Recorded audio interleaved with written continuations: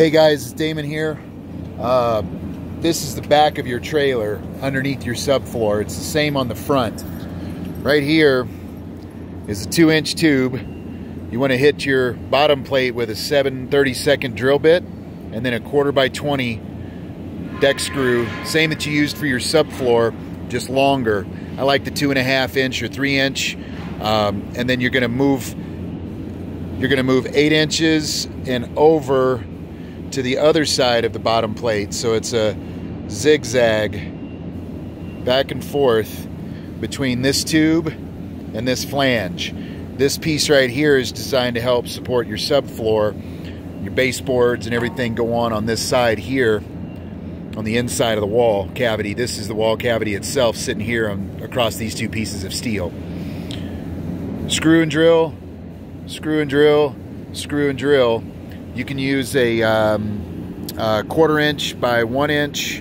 It's got a 1/4-inch hole in the middle and a 1-inch hole, a little flat washer. Put that on top of, hang on a second, I got a deck screw here. Here's a 2.5-inch deck screw. Put the fender washer up here, sink it all down in there nice and tight.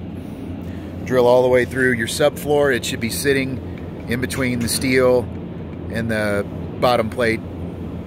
So this will give you more than enough bite. And GRK Grabber has some of these types of screws as well. They're self-drilling. These are not self-drilling, they're only self-tapping. You can see that Type F thread up there on the top. Let me see if I can zoom in on that for you guys. There it is. See that little slot at the top of it, that's what cuts the threads. It's a Type F, and it's got a little bit of a taper to it, so it goes into a 7/32 pilot hole really well. There you go. You can get those at Fastenal or Redneck Trailer Supply. You can call either of those guys.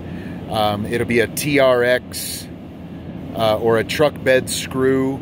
TRX 250s, I think. This is a TRX 250 from Redneck Trailer Supply, and also they ought to be able to source that. Tell them it's a truck bed screw or a deck screw Type F with a Torx T30 head.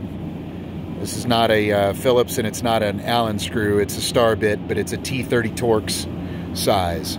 I think that's it. If you guys have any other questions, give me a buzz.